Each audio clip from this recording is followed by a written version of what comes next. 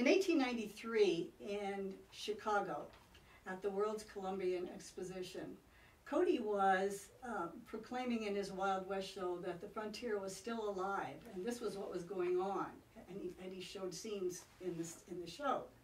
On the other side of town, Frederick Jackson Turner was giving his thesis that the frontier was closed.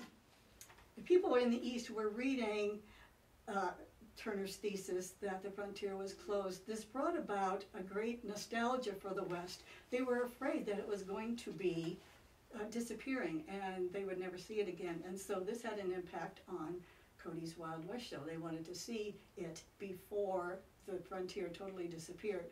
Also, it had a great impact on the immigrants that were coming into the country in great droves at this time. This is one way that they learned the history of their new country was by seeing Cody's Wild West show, despite the fact that Frederick Jackson Turner had said, it's all over with, we've gotten the manifest destiny that we wanted.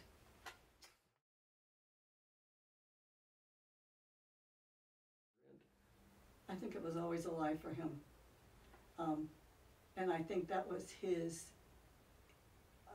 purpose, to show that it was still alive, even though it progressed into the age of automobiles. And you know, I'm sure if planes had been able to land on the Wild West field, he'd have showed those too eventually. But yeah, I think he planned on keeping it alive, not that it was ever dead, in his opinion.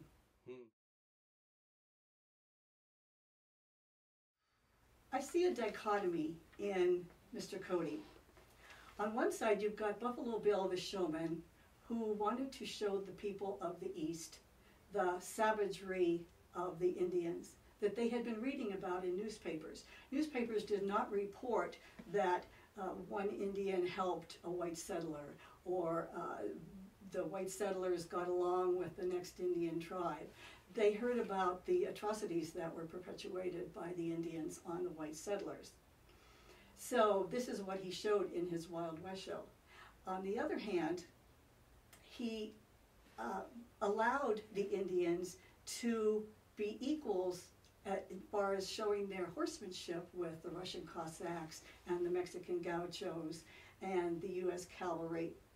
You also have, on the other side of the coin, William Frederick Cody, who made friends with Sitting Bull, who was the mastermind of Custer's defeat.